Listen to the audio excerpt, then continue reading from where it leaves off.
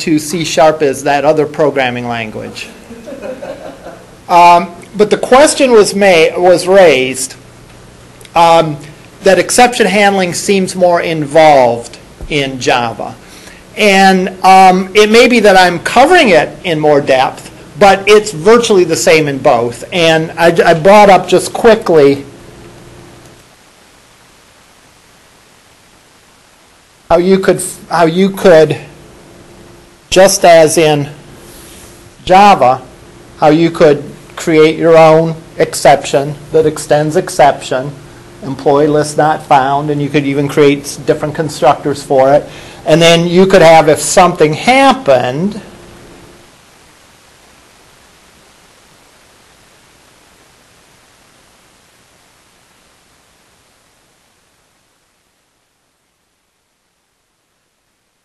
well, here they're catching invalid cast, but you could just as well use the same thing to catch this custom defined employee list not found. So again, the difference between simply catching an exception and catching a specific exception, it all deals with if you want to do something different depending on the error. Again, the assignments are the assignments to help you learn certain things. But the power of being able to throw custom exceptions really comes into play when you really have things that you would handle differently if you got this error versus if you got that error. And again, that would depend on the specific program.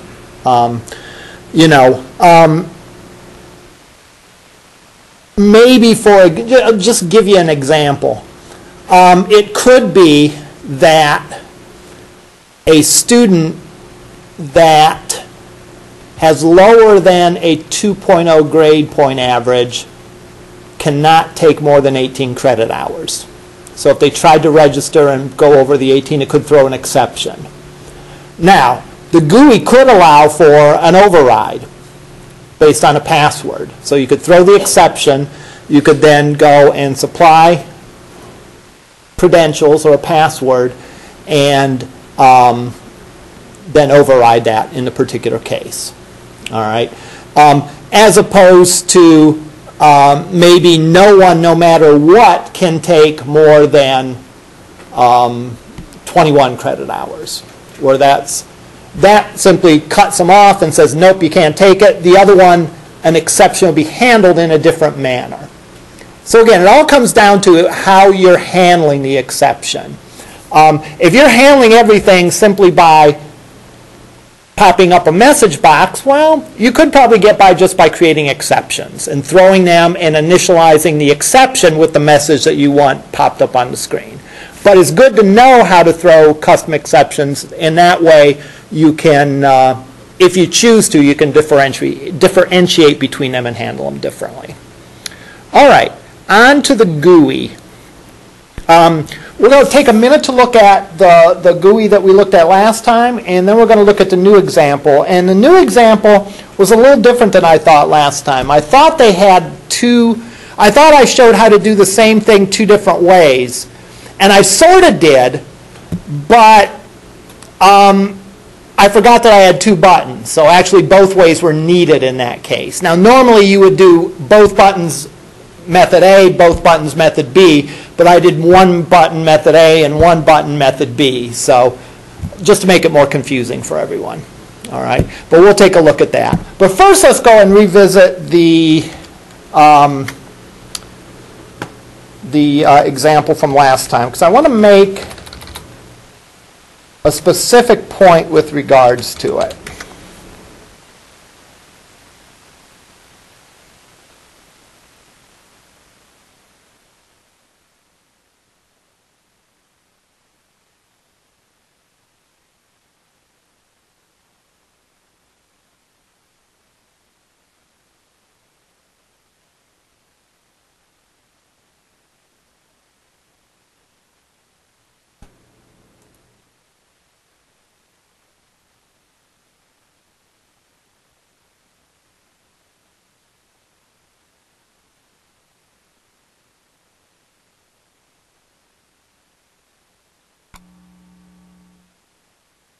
All right, so let's go.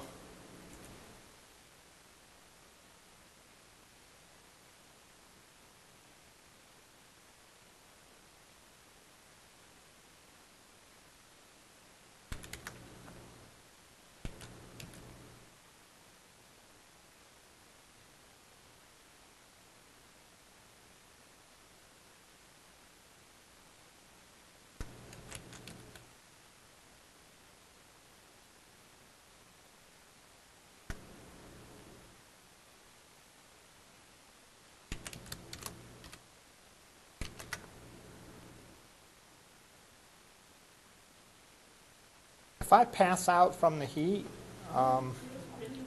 yeah, my wallet's in my pocket. My insurance card's probably in there. If you find any money in there, you can have it. No credit cards or money. Yeah, right. Right.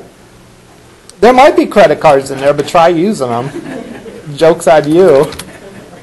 It reminds me of the joke of the person whose credit cards were stolen and they didn't report it for 6 months. They said, why? And they said, well, whoever stole it spends less than I do. So. All right. So this is what we had last time, and we had the ability to convert temperatures from centigrade to Fahrenheit. So if I put in the current temperature in here in centigrade, 70 degrees, that turns out to be 158 Fahrenheit, which is accurate based on what I can tell. All right? Okay, so let's take a look at the code here. Notice that there's only one button. Here's the bit that's critical, I think, for this example. What's critical for this example is this first GUI is serving two roles. All right? It's serving the role of being the GUI, all right, the window that's going to pop up, the frame in Java swing terms. But it's also serving in the role of an action listener. And when we talk about listeners, what we're talking about is code that responds to user actions. In other words, this code, quote, listens for something to happen, and then based on what happens, goes and does something. So in this case, the real important thing that happens is the user clicks on a button. We want something to go and fire off when the user clicks on the button. So this one class serves both roles. It's going to be displaying the GUI, but it's also going to be listening and reacting to when the button is pressed. And it can do that, it can fill that role because it implements action listener. Remember, one of the ways I talked about, we talked about interfaces being sort of a weak ISA. All right?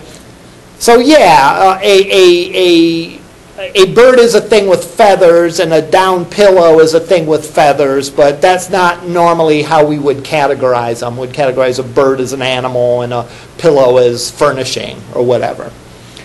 So this, first and foremost, is a frame, but it serves in the role of an action listener, which means it can do the things, or rather, let me rephrase that. It needs to be able to do the things that an action listener does. All right? Put in more specific programming terms, it needs to have the methods that are defined in the interface action listener. All right? Now, there is only one method that is on an action listener, and that is action performed. All right?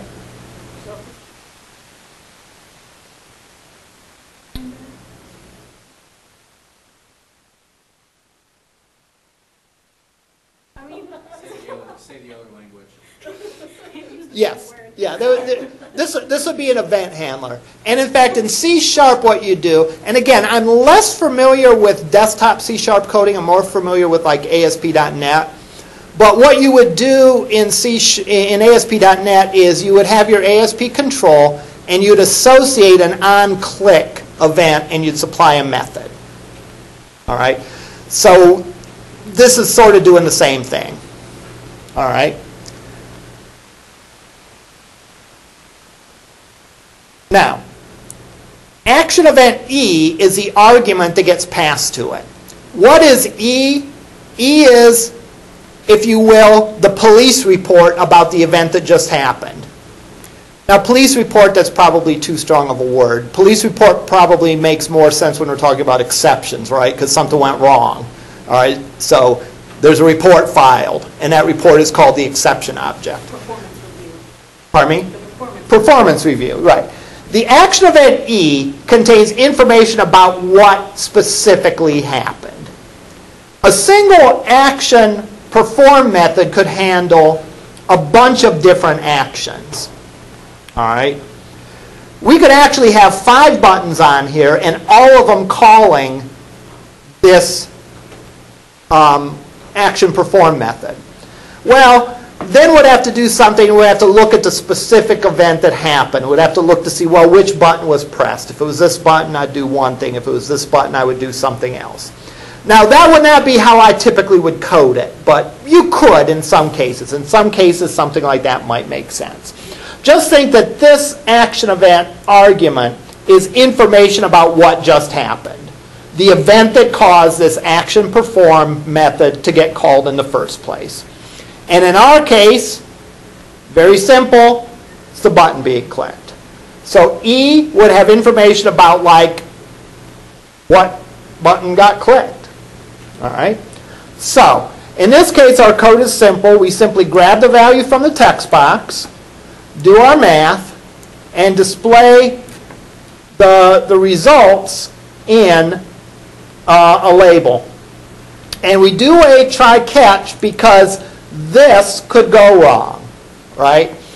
One of the biggest places for exceptions is, and where exception catching is handled, is number one, if you're referring to something outside of your program's control. For example, if you're doing a database operation, right? A database operation consists of you requesting the database server to do something. You're not doing it yourself. You're asking someone else to do it, right?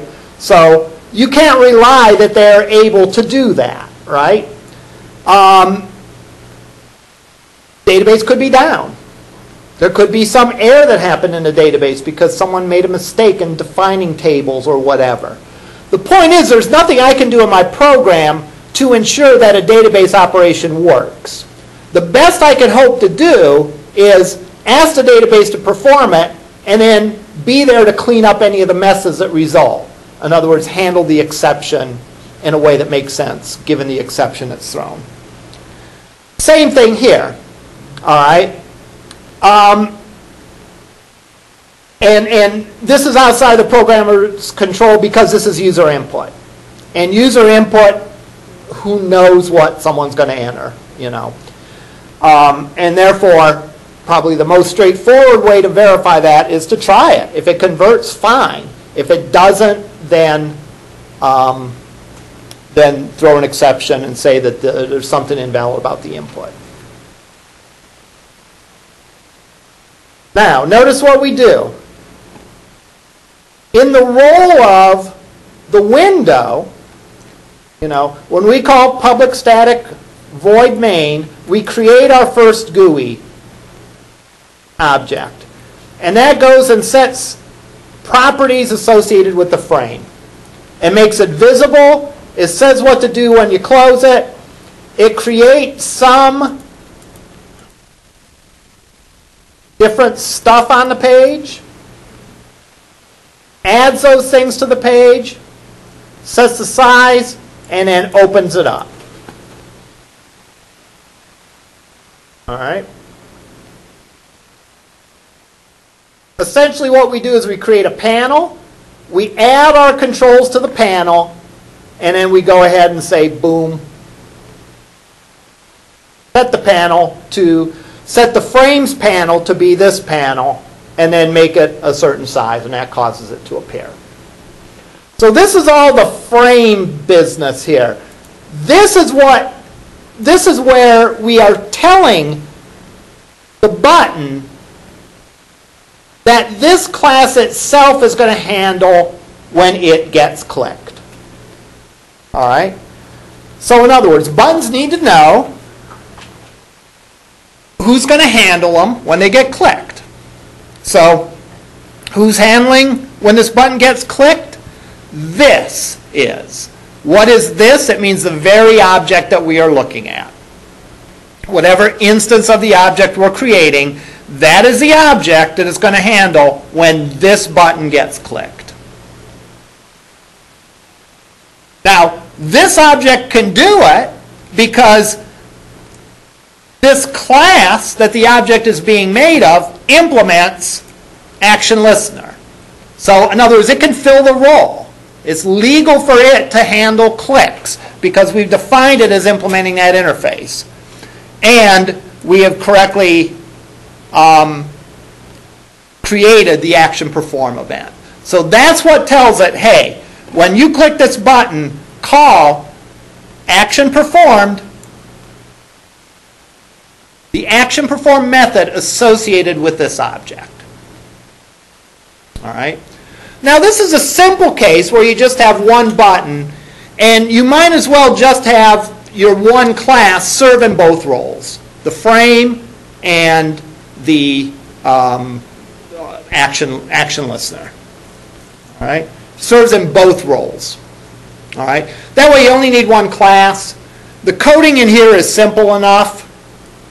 All right? We're only interested in one user action, clicking the button. So pretty straightforward, we can do that. Now, what would be two things that would break it regards to the action listener interface? How could we break this? How could we generate an error? I know that's probably a weird question. Let me just tell you how we could break this. One way we could break it is we could not say that this implements action listener. How would that break it? It's no longer an action listener, so this statement here would say this object is not able to handle actions associated with this button. It cannot serve in the role of action listener because it doesn't implement the interface action listener. So in other words, the type of argument that this is here is an action listener. Add action listener is expecting an action listener. And if you don't give it an action listener, it's going to blow up. So that's one thing that could go wrong.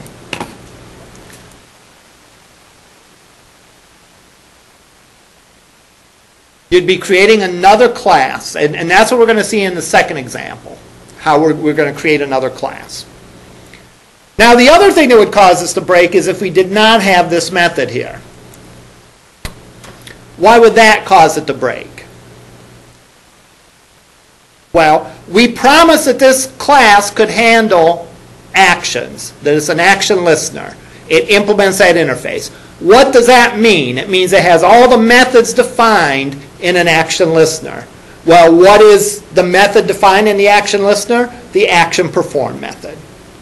So if I did not have the action perform method defined, then the compiler would call me on the fact that this is a lie. This class doesn't implement action listener because it needs to have action performed in order to do that. Whoops, that was not right. Wow, that's from my 216 class earlier today.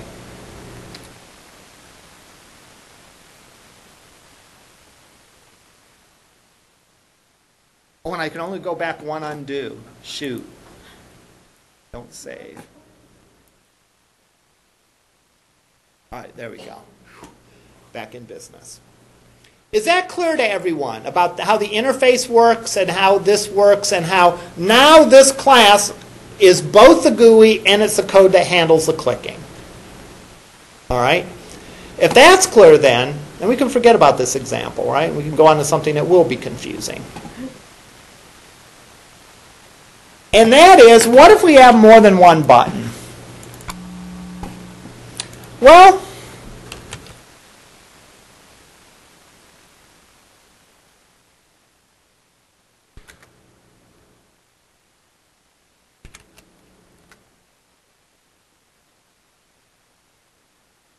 if we had more than one button,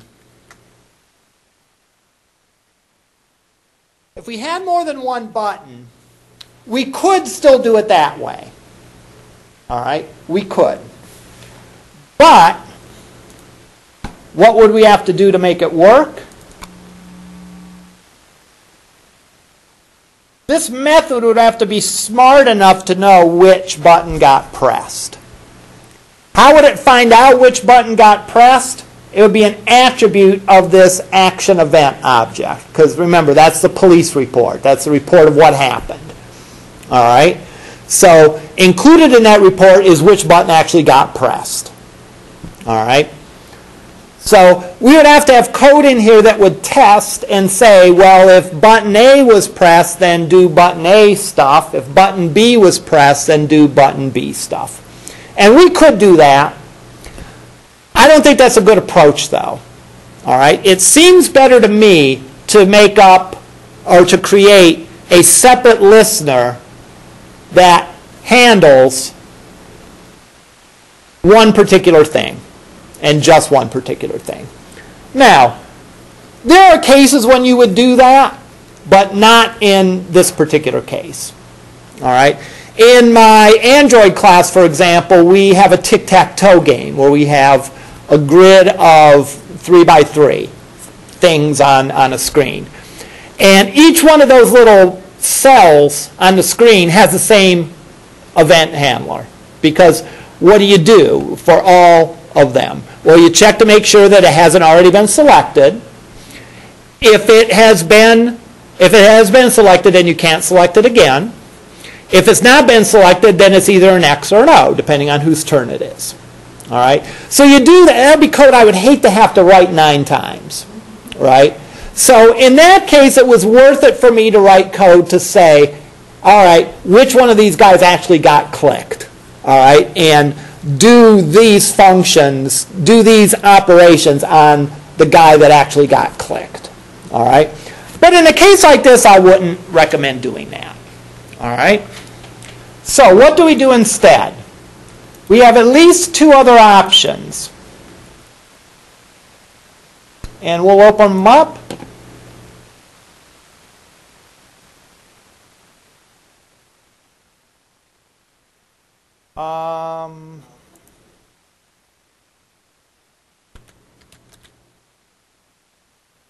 Again, remember, this is based on how I saved it on the Mac, so I just will, I do that every single time.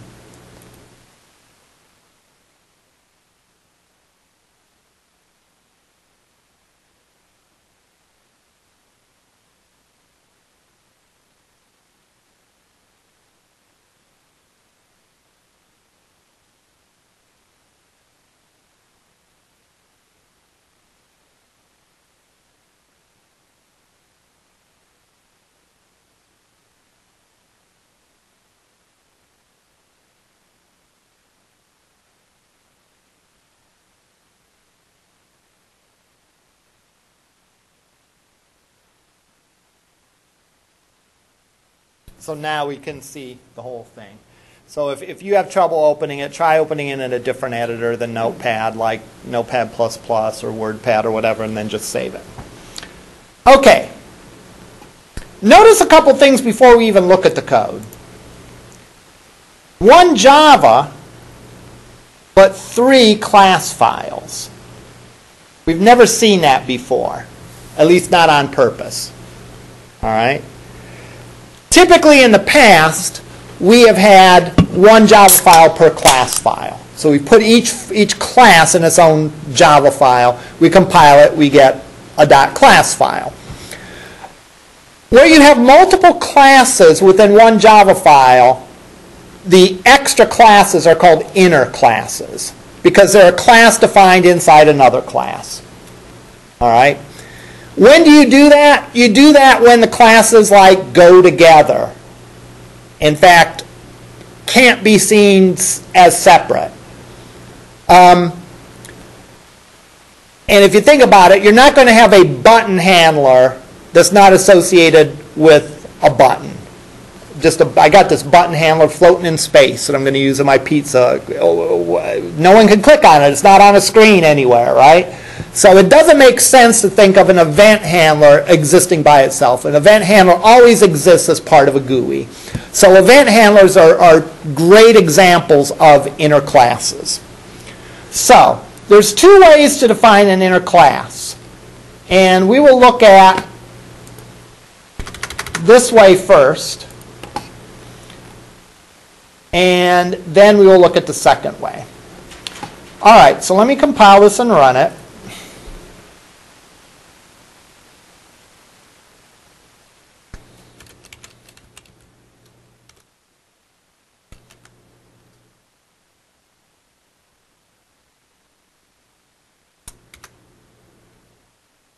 Now we got two buttons. We enter the temperature and we can either say, hey, that's Fahrenheit, or I'm sorry, that's centigrade, we want to convert it to Fahrenheit, or hey, that's Fahrenheit and I want to convert it to centigrade. So let's say 212 degrees Fahrenheit is what centigrade? That's a mistake. I have to look at that. It should be 100. Yeah, really? 0 degrees centigrade is 32 degrees, so that part works. Let's say 32 degrees Fahrenheit is 49. See a pattern here. Oh, no, I don't see a pattern here. Well, we can address that later. All right. Right now, it's calling some code. All right, and it's calling different code than what was there. So we have two buttons. The first button, I am creating a new object called C to F, and that object is defined inside my class. So my class, my big class, my GUI class starts here and ends here. All right? So just like you would declare methods, you can declare a class in there. All right? And it's called public class, C to F. Guess what? It implements ActionListener. Makes sense, right? The whole point of making this class is to handle the first buttons clicking. So in order to do that, it has to be defined as an ActionListener. In order to be defined as an ActionListener, it needs to implement that interface.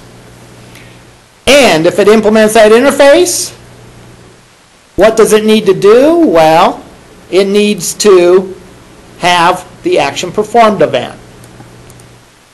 And the rest of the code is essentially a copy of what was in the other one. All right? So now I set the action listener of this to a new instance of this. All right? This is kind of shorthand. An alternate way I could do it is I could say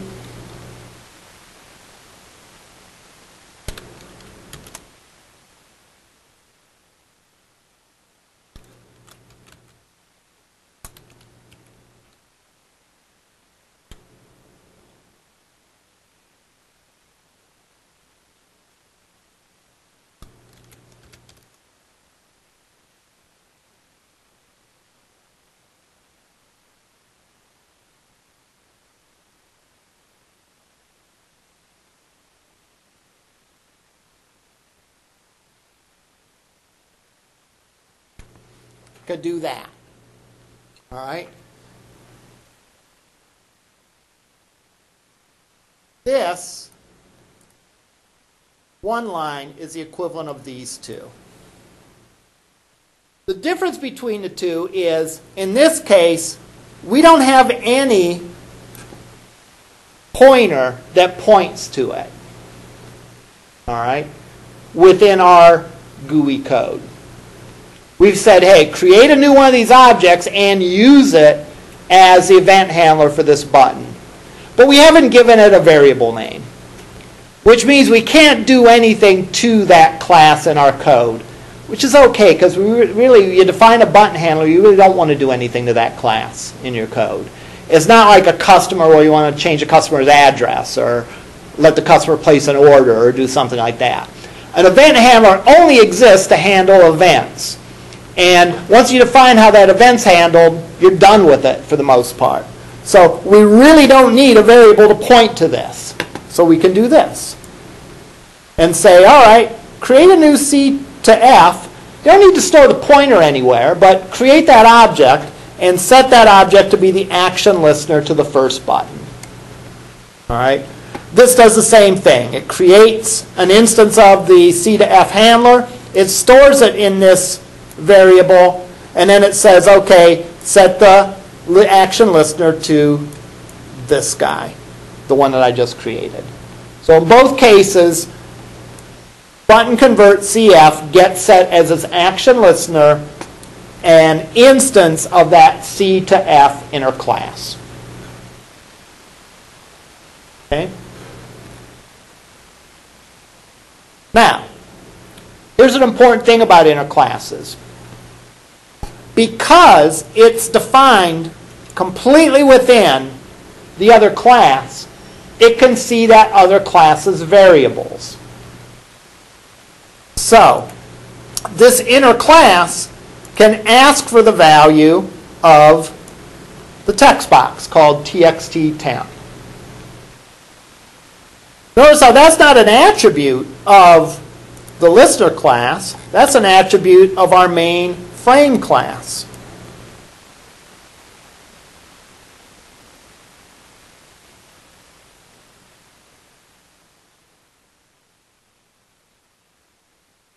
Right here. But because this is an inner class, this guy can access the outer class's variables.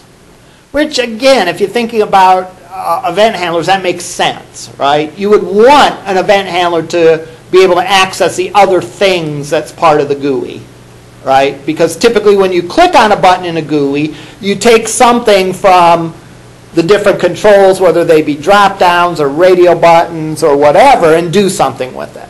So of course you're going to want to have access to those. So making it an inner class allows you to do that. Right?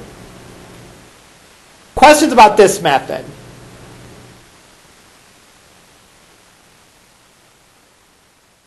Questions about how these two are equivalent? Is that clear to everyone? In both cases, we are making a new C to F. The only difference between the two is here we're giving it a variable name, and here we're not. We're just making it and setting it to the action listener. We don't need to give it a variable name because we're never going to do anything to it other than assign it to the action listener. So we're okay.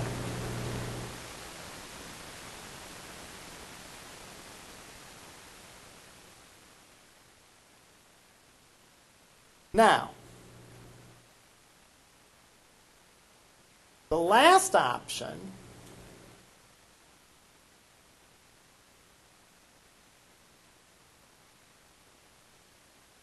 is this.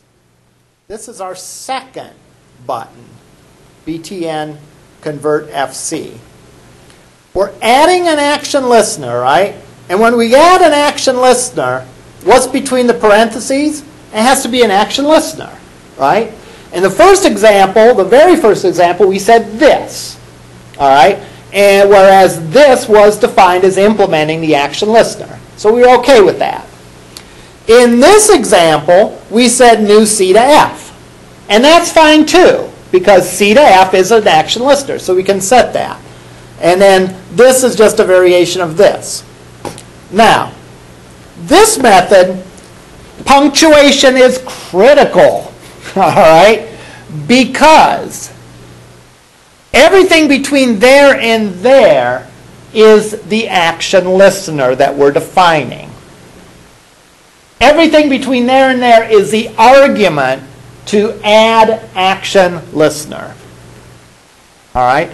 This is called an anonymous class, right? We don't give that class even a name.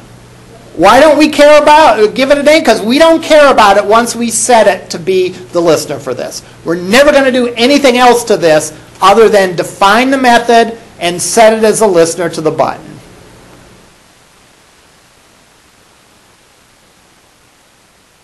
least this poor one, we defined the class and gave it a name, right? In the first version, we didn't define a name for the object, but at least we defined the class. Now let's look at this syntax. All right. New action listener. All right, we're saying we want to make a new action listener. Well, what do we have to define for an action listener? We have to define an action performed event. So it's almost like we're putting in this class definition right here after the new. Well, it's not almost like it. It is that. All right? We put the definition because what we define here is actually the guts of this new class that we're creating, this anonymous class. We're saying it's an action listener, and here is the action performed method associated with it. All right? So after the parentheses, there's the start bracket. It indicates the start of the class. This might actually make it a little clearer. That indicates the start of our new anonymous class, which is a action listener. So our class goes from here to here. What does our class contain? Well, it's like any other class. It needs to contain any other class that implements action listener. It needs to contain the action performed method. All right? Now, what does the action performed method do here? Well, it tries to do the same thing, except taking it as Fahrenheit and doing it as centigrade, and it fails miserably because this formula is wrong.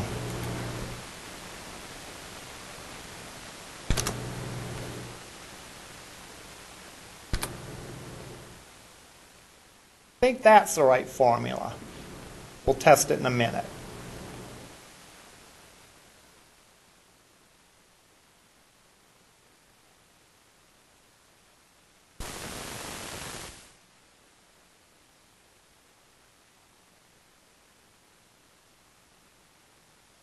(212 Fahrenheit to centigrade) is indeed 100 degrees. 32 degrees Fahrenheit is 0 degrees. So yay, we're working now. Oh, what was I thinking that day? I don't know. I think that's the day I had a substitute teacher. It must have been. Now, again, we saw 3 methods, and one of the methods has sort of a variation on it. All right, but we saw 3 methods of how to create a listener. All right, one is to simply have the frame also serve in the role as a listener.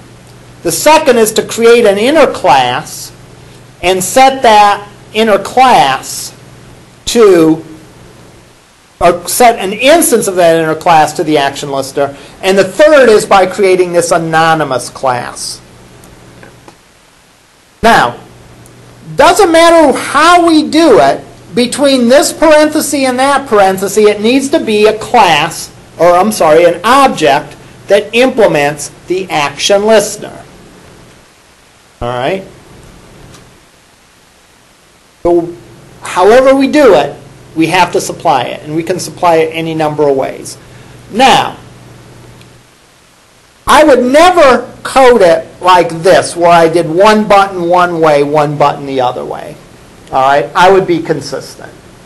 All right? The good news is that while it's important, I think, to understand the 3 different ways, you can do the way that it is makes most sense to you and is most comfortable to you. For example, this code I think is a mess to try to read. All right? I don't like code in that style. I would rather create a little class down here and simply go and set it and have the details of the class down there. There are some programmers, though, that are of the school that every keystroke is precious and are so taxing that we can save a little bit of time by doing this. And if you're one of those people, not to mention any names, but if you're one of those people, by all means do it that way. Do it the way that makes sense for you and is the most clear. All right? I would suggest that I probably would not do this one with the first method, where I made the frame also the action listener, because then I'd have to have my listener decide which button got pressed, and I don't want to do that. All right? I would rather have separate objects. But I would probably do them both as anonymous or both of them as inner classes. Questions about this? Now this is important because, again, what this does is this wires your GUI to the code that's going to handle the user interaction to it.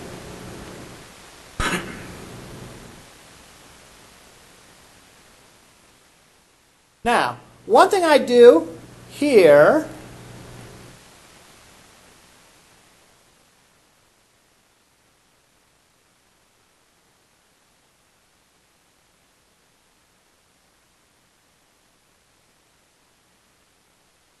I have an extra step involved. And that is my panel, which if you remember right, my panel before was just like, boom, there it is. First field, the text box, the button, the label. Here I'm adding a border layout. And what is a border layout? A border layout allows you to split your screen into sections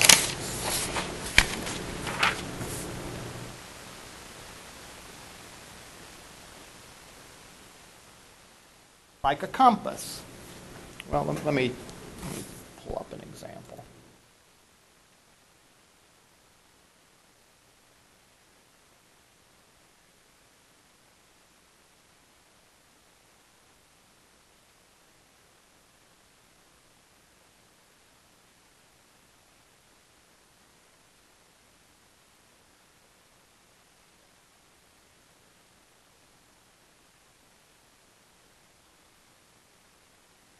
All right.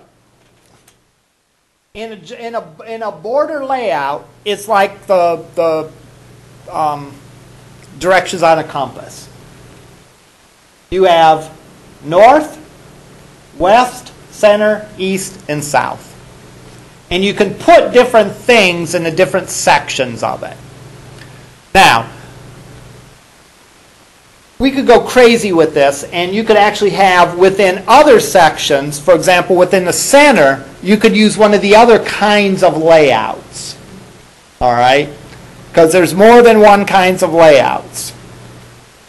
Well, I could actually put another border layout inside the center. This is sort of like nesting tags in HTML. Within one table cell, you could have a whole other table. All right? Now what I did in this case is I put something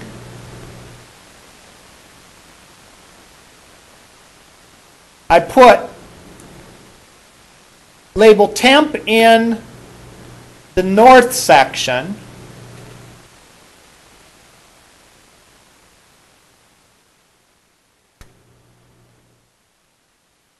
Enter temperatures up there. I put my text temp in the center. That takes up a big area there. And then finally I put border layout in the east. So that's where the button is there. Yep. I mean, it still exists in the real world, you know, but it doesn't exist in your layout, so there's nothing there.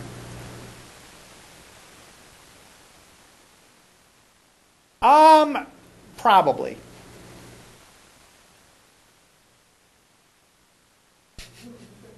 I don't know off the top of my head, probably is. Or you have other layouts to use. For example, alternatively, this is the code I had commented out that I thought was the button handler. Alternatively, we have this layout, which is a box layout along the y-axis. All right. Let me save that and compile it.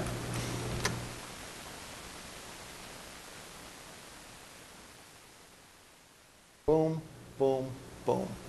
It's now oriented vertically. By default, it gives you a box layout on the x-axis horizontally. By doing this, we can put the make it oriented vertically. That is a good question why that is so gigantic in both cases.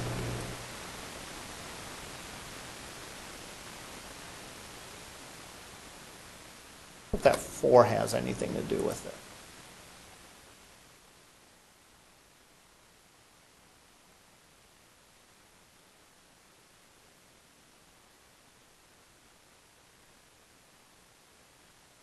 I guess it doesn't.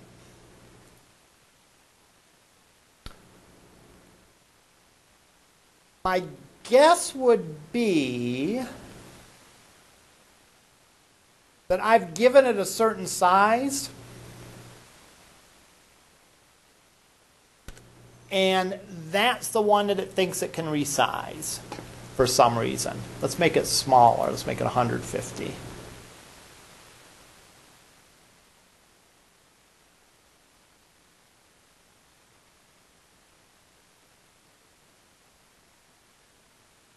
All right, there we go, and that makes it smaller. Right? So, this is where I will grudgingly say that if you're doing intricate layouts, you probably would be using an IDE, right? Because you would probably want to get a visual look of it instead of doing all this kind of stuff. Yeah, I guess. All right. But it's important to understand how the IDE does its thing. All right. And everything on your page is simply an object. Right? It's object oriented. Each text box is an object. Each button is an object, and so on. And again, in the other language, you have the same thing. Right? It's just that the IDE shields a lot of that stuff from you. All right. When you drag something over, you don't see that the instructions that goes and creates the object or associates the event or whatever is done with you. That happens sort of behind the scenes. Whereas in this class, part of my goal, I think, is to teach us sort of the nuts and bolts. And this would apply not just to Java programming, but it also apply in other contexts as well.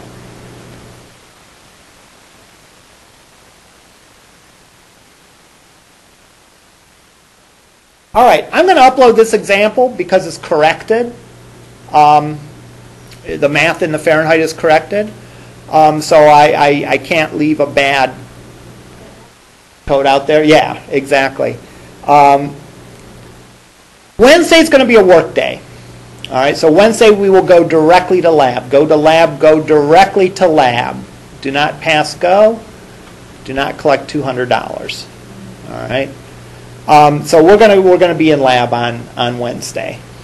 I've graded what? I've graded everything up to the last lab. The last lab I still haven't graded yet, and I would hope to have that done within the next few days. All right, questions? Be up in lab.